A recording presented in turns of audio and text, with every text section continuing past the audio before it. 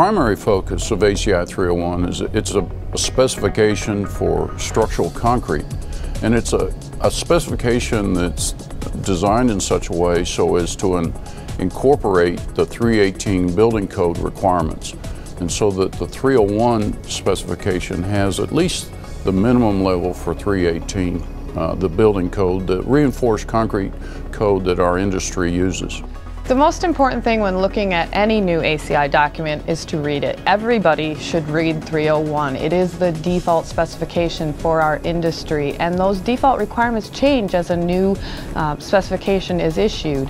In this document, we'll need to make sure that people know that temperature ranges have changed, that submittal items have changed, and this can impact their budget as well as their construction schedule if they're not aware of these changes.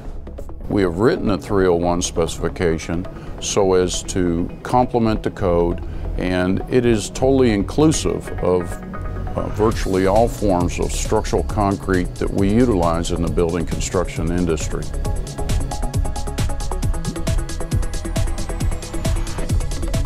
.301 is meant to be used by contractors, so it's written by a specifier to a contractor. The language is intended entirely, the first portion of the document is the adopted specification. However, the end portion of the document is written for the specifier and the engineer and building owner to have options to change up the document where appropriate. So it is something that everyone should be aware of what the information is in it, but the language is written directly to the contractor.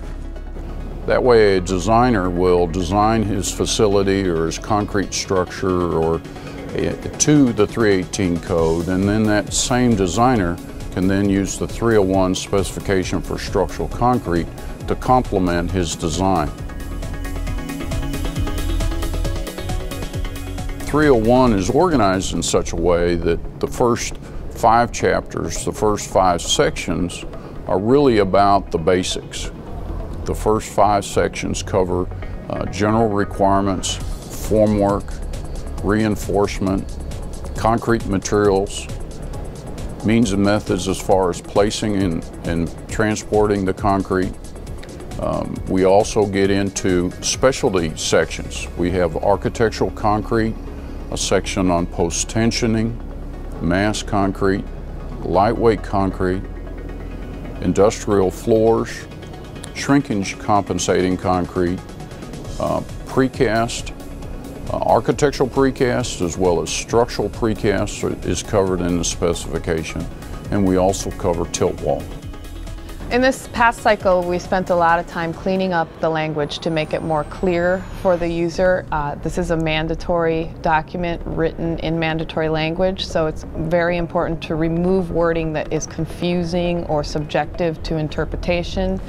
So we did our best to remove as much of that as we can and clean up a lot of the definitions as well, so that people's interpretation of things such as whether something is exposed to view, whether something is architectural, we made sure that those are clear for the user. ACI 301-16 is combined with selected references in the new 2016 edition of the Field Reference Manual. It's also included in the new edition of the Concrete Construction Special Inspector Reference Package. Learn more and purchase your copy at concrete.org.